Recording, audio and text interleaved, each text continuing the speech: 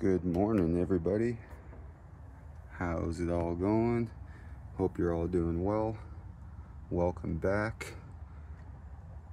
Came out for a little morning watering, and I figured that I would give a quick little run through things because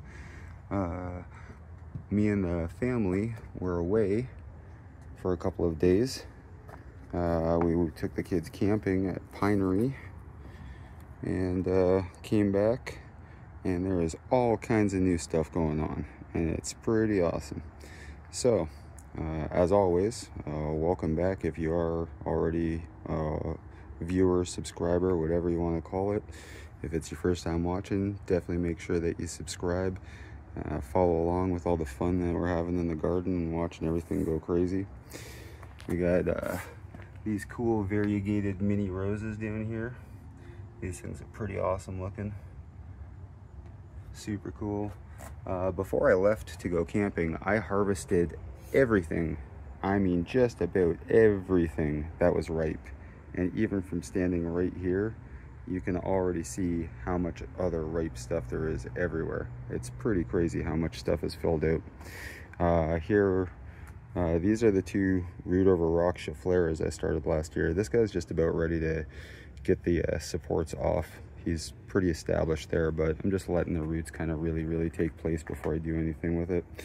And this one has not had any support for a very long time. He is very well established, but those were both still indoor, and because they've ended up over the winter and I mean even the spring as well, being sprayed so many times to make sure no bugs got on them and stuff like that, the leaves have started almost getting a little tacky.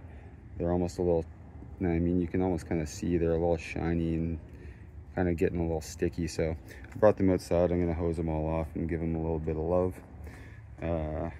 This here is a Brazilian rainforest tree.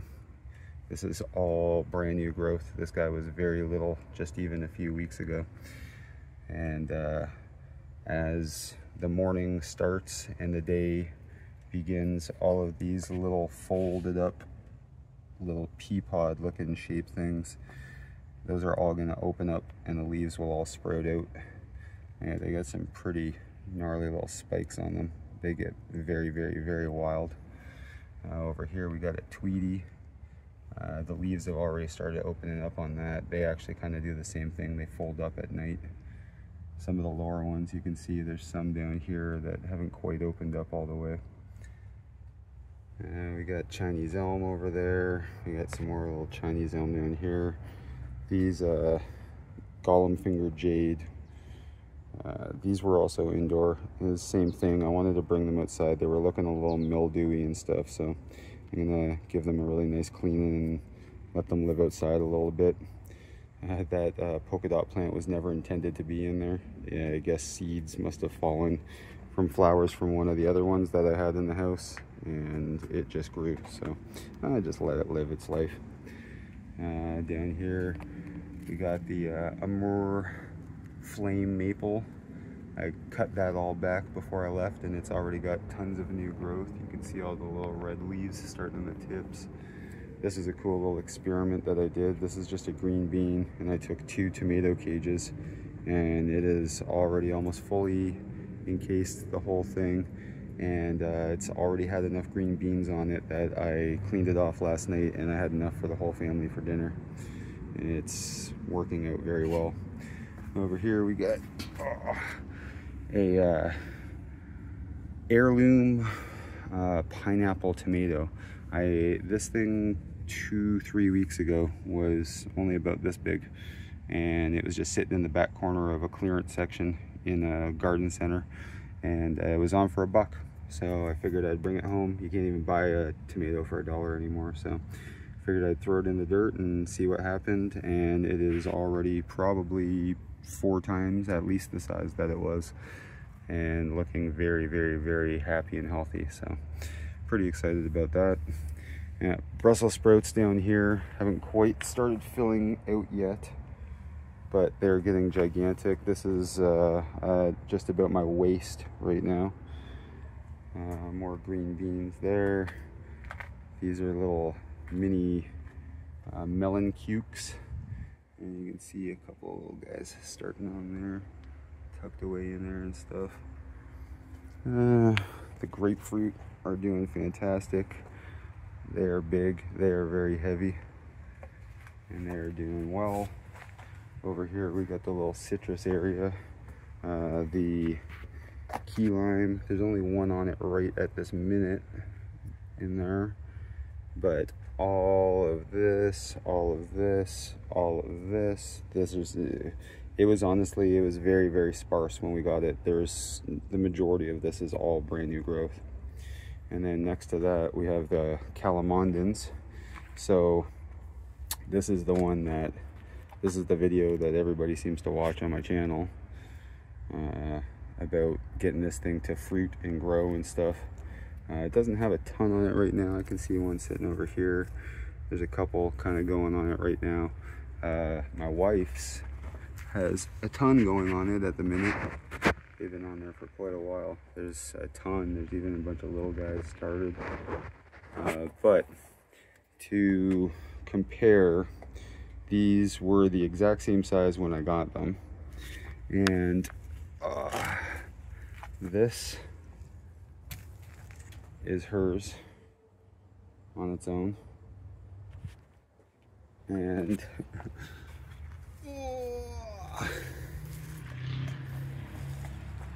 this is mine.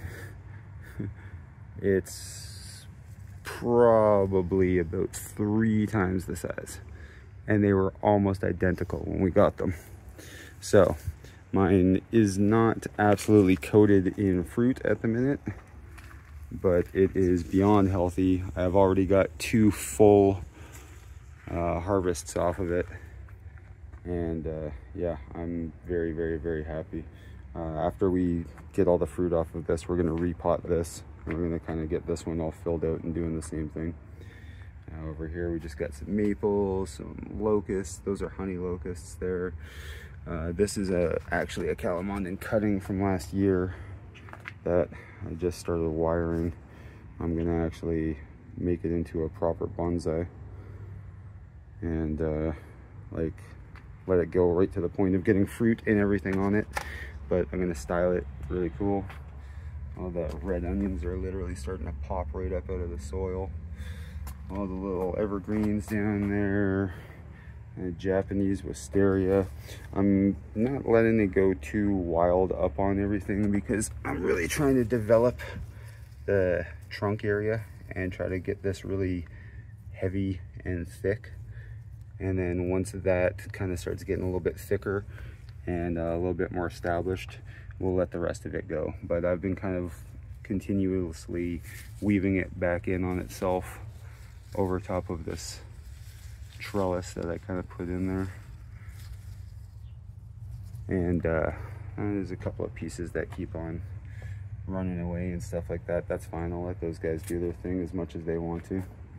But yeah, on to the actual peppers, because again, I harvested everything before I left, and there is so much ripening up everywhere, all over these plants.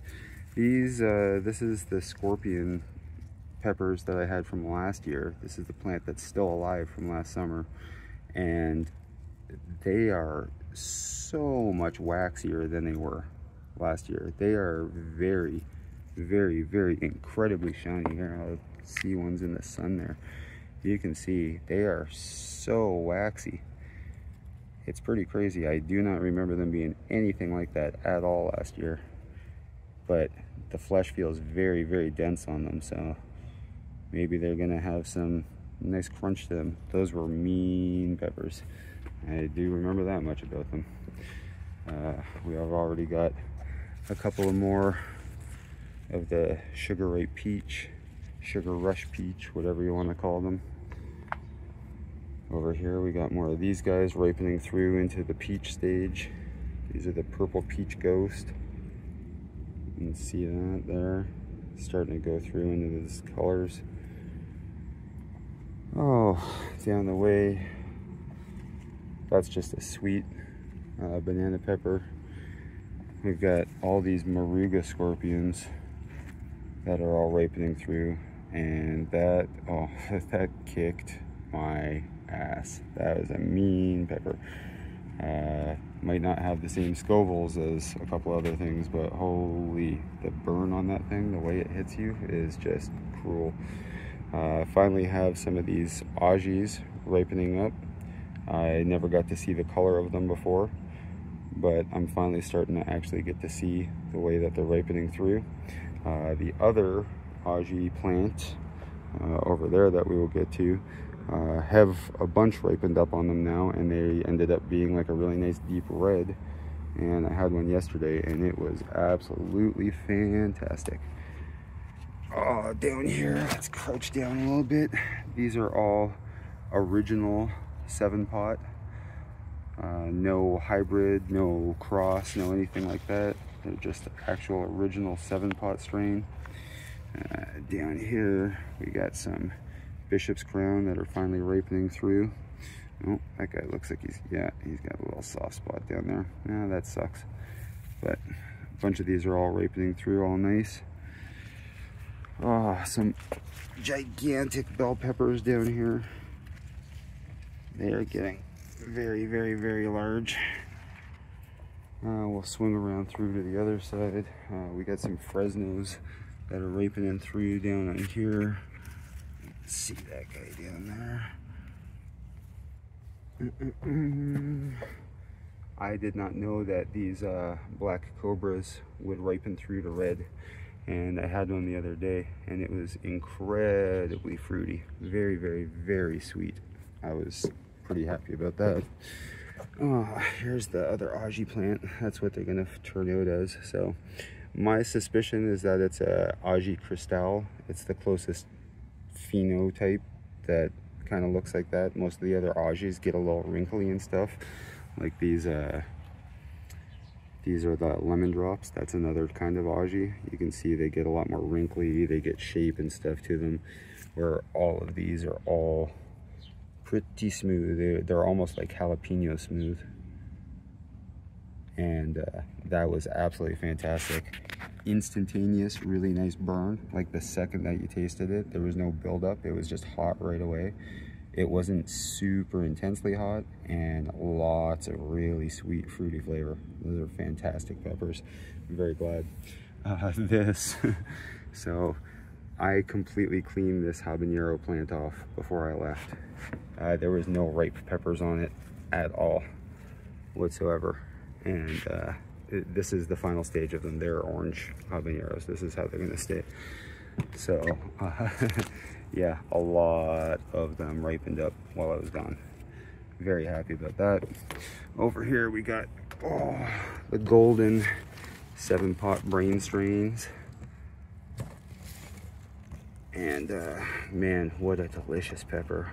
So stupid hot, but so fantastically tasty. And very, very happy with those. I'll be growing those again next year, 100% for sure. Over here we got 7-pot primos. We actually have some ripe ones up over, we'll get to those in a minute. Those finally ripening up. Over here we got some more Morugas. All ripening through. Everything's looking nice on there. Over here, now these look like a scorpion, but they all have this very weird puckered tip on them. Every one of them, they all have this weird puckered tip. And I've grown a lot of scorpion peppers, and I have a lot of them all growing out here, and none of them get that weird puckered tip on it. So I'm not exactly sure if that's some kind of a weird hybrid, or that's just a weird fluke in the phenotype or what, but every single one on the whole plant has it. It's pretty interesting. Over here we got some of these guys. They are looking just, look at that little tail tucked way up in there, just looking real mean. Very happy about that. They all have really cool little tails on that. And same with this guy over here. Just looking, I mean, that just looks like it was put here to hurt you. Absolutely fantastic. And there are some ripe 7-pot primos, my first ones. I'm gonna be trying one of those today and kicking myself in the teeth a little bit, I'm sure. Some Serranos over here, ripened right through to red. We got some Tabascos, finally all ripening through. All kinds of stuff. These are those Takaras. That's the Shishido hybrid. I really enjoy these. They have a little too thin of a wall for me. I would like if they had a little more meat on them, a little more crunch, but they're absolutely delicious peppers. Fantastic. The Purple Princess, or a purple bell pepper. A whole bunch of those all going. A whole bunch more all starting. Oh, down here we got a couple more poblanos starting to ripen through, get that nice chocolatey kind of tone to it. Oh, all these little bits of elm down here were all cuttings just from a little piece of branch from last year, and they're all basically little trees now. This guy I actually dug up from a crack in a parking lot at one of the shops I work at, and it has, as you can see, very much established itself. It was just a barren little piece, and it had, I think it was this branch. Yes, I think it was that branch or this one here were the only ones that were actually left on it, and that was it. It was just a barren stick with some roots. And elms are very resilient if you give them the opportunity to be. Got some strawberries ripening up down there. We've already eaten all of the blueberries. Every single time they get ripe, the wife or I grab some of them because they're awesome. So some more Serranos back there ripening through to red. Everything's doing great. Oh, these are going to be Hungarian wax. This was another very late edition, another $1 garden center clearance thing. Again, about a week and a half ago, it was about that big, and not only has it doubled in size, but we've already got some nodes starting where it's going to start some buds. Now normally if I was trying to let this get really big, I might not let those, I might pluck those off right now and let it get a little bit bigger and more established before it starts putting any peppers on it. But seeing that we're already well into August, towards the end of August, this isn't going to have a ton of time to do much, so I'm just going to let it rock and pump out whatever it can. The only reason I really want to get at least a couple peppers off is so that way if it does turn out to be good, I really enjoy Hungarian wax peppers, like the hot Hungarian wax. So if it does turn out to be good, this way I can at least grab some seeds, get a nice early start for next year, and get some stuff established ahead of time for next year too. We got all these white ghosts that have ripened right through. I think this might actually be, at least for like a really hot pepper, just about my favorite pepper I think I've ever had. That or that golden 7-pot. They're just so unbelievably delicious. It's insane. Nothing will ever beat my lemon drops. If I had to get stuck with one hot pepper for the rest of my life, it would definitely be a lemon drop. But those white ghosts and those golden brain strains are just unbelievably delicious peppers. So hot, but so good. We have a ton of these excuse me, indigo kumquat cherry tomatoes, all ripening through. I made a tomato salad last night with a giant, I filled half of my hat full of them. It's a very proficient plant as well. Yeah, like I said, we were gone for a couple of days. I came back and all of these fantastic things were ripening through and happening out here. Figured I'd share real quick. We got so many different colors of hibiscus right now. It's like a nice deep red. We've got this really cute, like this is almost like a deep fuchsia hot pink kind of a color with these white little veins going on in it. It looks super cool. And then over here, sorry to wrap back around. These are actually just little guys because they haven't fully started yet, but you can see it's a hibiscus. And then we've got these ones that are more of a traditional kind of that coral pinky orange kind of a color. And then we got these beautiful guys over here. That's oh, we got a couple more that are about to open up. Those guys are just awesome. I love how beautiful those are. Yeah, we got a whole lot. Oh, and then these ones, I forgot, these ones are like a super soft pink, almost like a powdery pink. Yeah, we like our hibiscus. We got a lot of Rosa Sharon around here too, but we didn't bring any big ones that are already flowering. I just brought some small stuff to get started and established. But yeah, for now, that's probably going to be about it. I just wanted, oh, you can see some of these all starting to open up now. They're getting their sunlight, they're getting all happy. But yeah, like I said, for now that's probably going to be about it. If you actually watch through, thanks again for following along and having any interest in this stuff. I'm having a great time this summer and enjoying all these different things going, and enjoying people following along and asking questions and having conversations and stuff about it. If you guys have any questions about stuff, by all means, definitely leave comments or ask away. I'm definitely down to answer whatever I can or try along the way. And oh yeah, actually before I go, these are very interesting because I was confused along the way, thinking that some of them may have been black nagas, and then they started getting all of these much more kind of ghost pepper type shape as opposed to a naga being long and thin. And then some of them started getting these tails, and now some of them are ripening through to those peach colors. So they're like the purple peach ghost. This guy I'm saving specifically for that phenotype. I'm gonna try to grow a plant off of these, because if I can get it to be anything like that, that is just beautiful. That is just a mean, angry, awesome looking pepper. But yeah, they're very interesting. If anyone else has had an experience like that and had them go from super intensely dark and then regress back through green and then end up something else, also kind of share your story along, because I think it's super cool how it's happening. It's really interesting. They literally go from that super dark right through to the green and then start ripening up to this peachy tone.